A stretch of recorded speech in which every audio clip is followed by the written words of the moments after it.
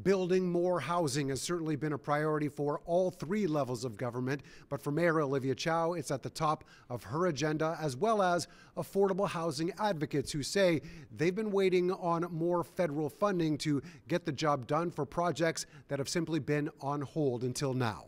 There's going to be 4 development blocks here. So the first one is here, Block 1, Block 2, Block 3. For years, the city's been planning a major housing development on the land surrounding Islington Station, a transit hub for the subway and buses, along with a large surface parking lot.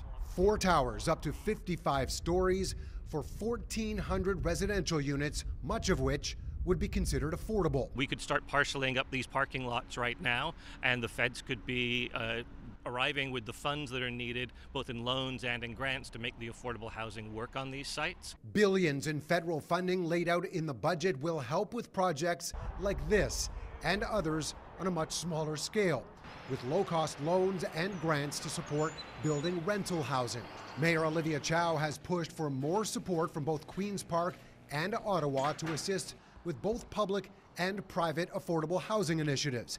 She says plenty are shovel-ready.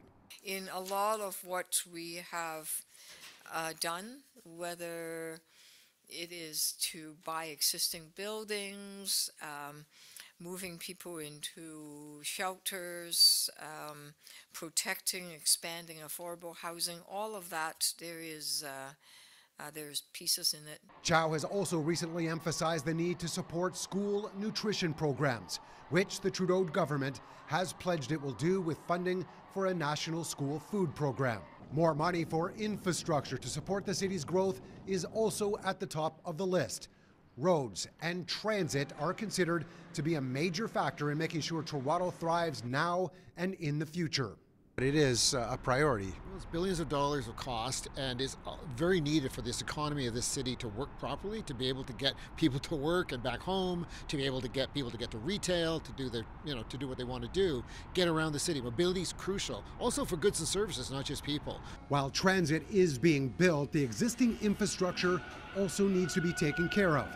Chow has long pushed for funding from the federal government to replace the existing subway trains on Line 2 as they come close to the end of their life. Last June, the TTC estimated it would cost $2.5 billion to buy 80 new trains.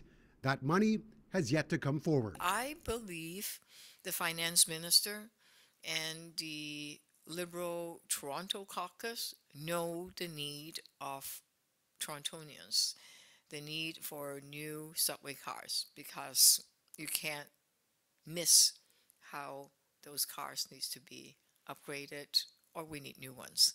So I couldn't say I'm confident, I'm hopeful that they come to the table and say, here's the funds. Chow made a point of saying that she will continue to negotiate with the federal government to see if those funds actually do come through. Another thing that did come from the federal budget today is more money for refugee programs and housing. $1.2 billion has been committed over the next 3 years. Mark McAllister, City News.